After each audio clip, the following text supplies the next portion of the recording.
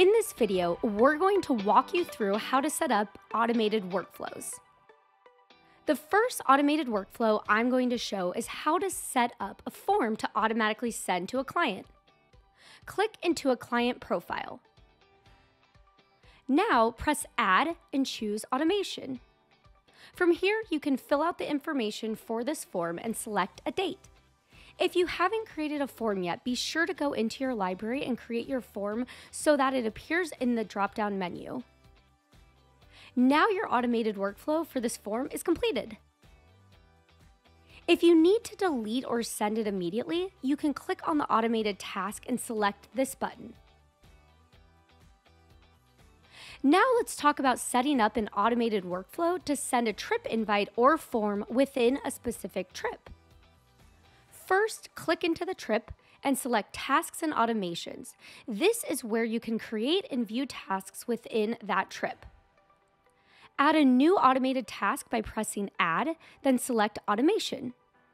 Here you can select if you want to set up a form to send or an email trip invite with a message. Add your information, select which travelers it will go to, and choose a date and it's ready to go. The final feature I will share is how to set up and save a task list. This will allow you to create an entire task list with form and trip invite automations that you can reuse for any client or trip.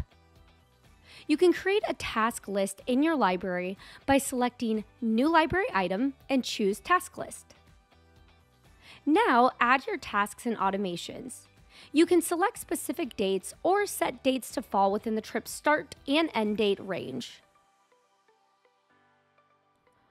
When you're ready to use this task list, you can add it to a contact profile or on the trip.